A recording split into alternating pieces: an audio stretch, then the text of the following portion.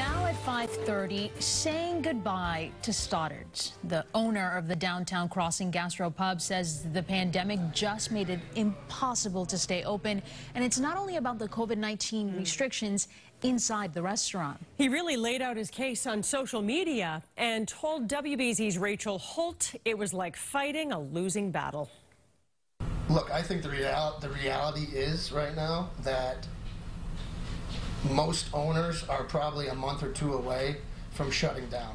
A candid look at the struggles many restaurant owners are facing as a decade-old gastropub closes its doors for good.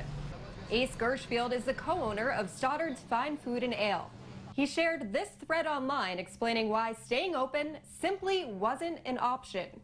So I just wanted to speak up, and I just wanted to let people know how hard and difficult of a time it is that this industry is going through, the hospitality and entertainment industry. Nearly 80% of Stoddard's revenue came from nearby office workers and theater crowds, so coupled with the lack of outdoor space, there simply wasn't enough business. We have a bus, the Silver Line, running right by. There's no outdoor parking for us to set up outdoor spaces. And then once they finally opened up indoor, limited at 25% capacity, it makes no sense on a business level. I don't know, it just spiraled down. It's over. It just came to a complete halt. I don't have any words for that. It's sad. The largest asset left, their liquor license, which Gershfield explains has depreciated greatly in value.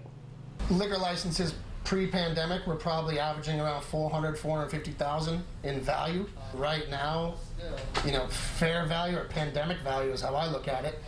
$250,000, $300,000. The problem is we would like to see the state possibly hold those licenses, buy them back at fair market value, or else we take such a big loss, it hurts us even more. While there's no hope left for Stoddard's, they want to help other business owners dealing with similar problems. You know, I mean, the state and the city has to help us out. I mean, they have to help us out with the licenses. They have to help us dealing with landlords. I mean, I understand that landlords need to get paid and they have mortgages, but something has to be done. Or it's going to be really trickle down to everybody. For WBZ News, I'm Rachel Holt.